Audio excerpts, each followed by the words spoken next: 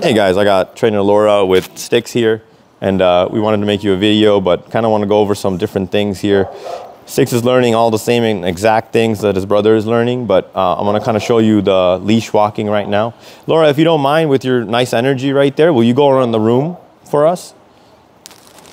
And so he's learning, like, we have this concept, right? We call it the walking bullseye, okay? Where Laura is the center of the bullseye. She's in the green zone, okay? Outside of Laura's arm's reach is yellow, and then beyond that, like 6 foot or beyond, is the red zone.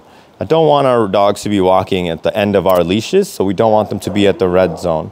So Laura, what she's doing is, as she goes around, every time he catches up to her or stays right by her side, she's gonna reward him and create that green zone where the dog wants to be.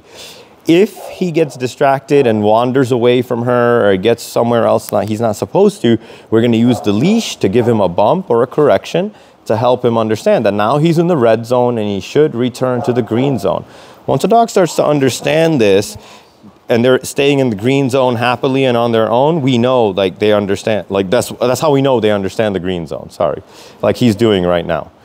Once we establish these concepts inside, we will take these things and go outside. Good. And we're not particularly picky about exactly what side, but as long as he's not pulling on the leash, and he's not veering off to the left or the right or anything like that, we're happy to reward that. And again, these are all just basic concepts that we got to get into the dog's brains before we can take him out into a world full of distractions and all that stuff.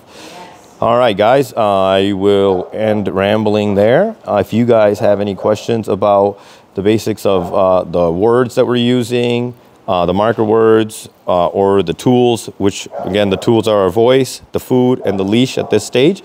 So if you guys have any questions about any of that, let me know. Otherwise, we will catch you on the next video. Thank you for watching.